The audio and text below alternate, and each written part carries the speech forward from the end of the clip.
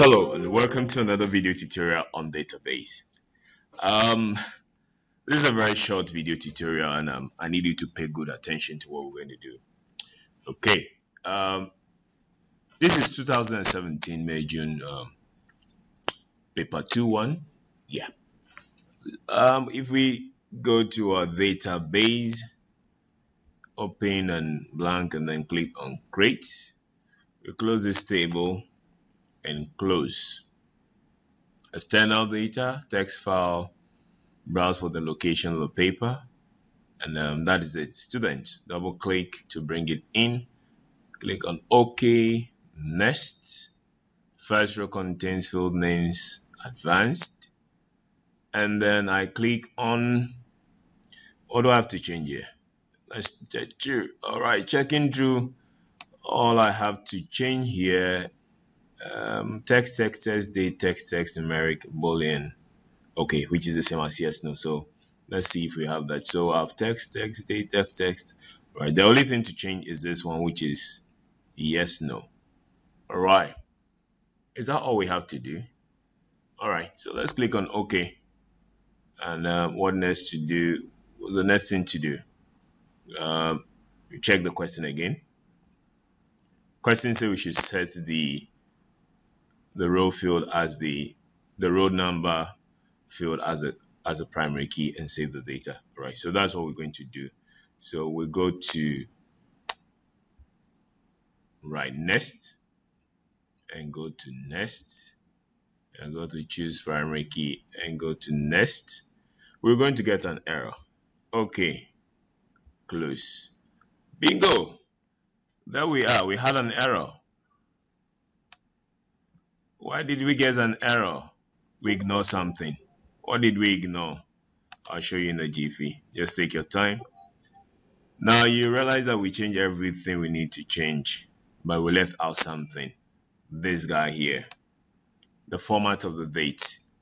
Okay, because of the format of the date was not changed to suit what the question required, and we imported without changing that, it gave us an error.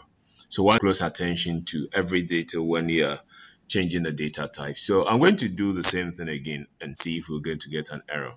So text file, browse, students, and OK, go to next. First row contains field name, go to next. And advanced, I go to the last part, which is Boolean, and change that to yes, no.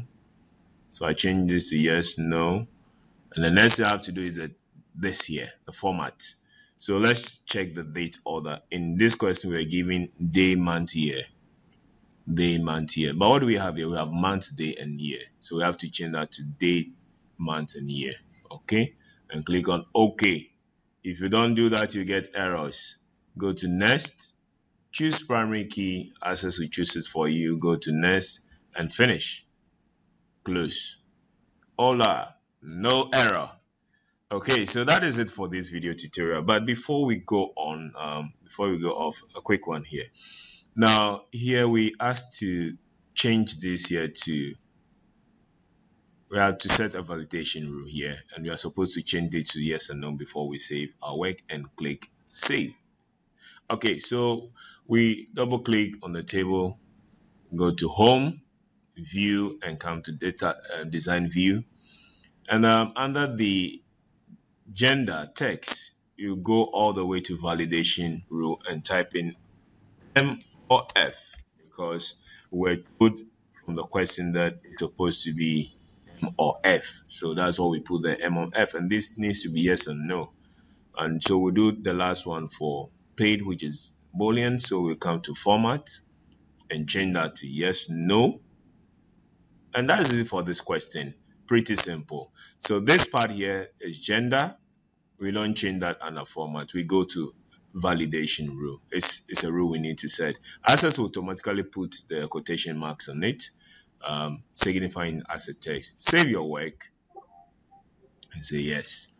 All right, so that is it for it. You're going to take a screenshot, obviously, for what you've done here. Pray that you're going to take a screenshot of this and take a screenshot of that. Okay, So that is it for this particular video tutorial. And on this note, we come to the end of this video tutorial. I encourage you to keep practicing, and believe me, you'll be good at it. All right, so till we meet again, bye bye.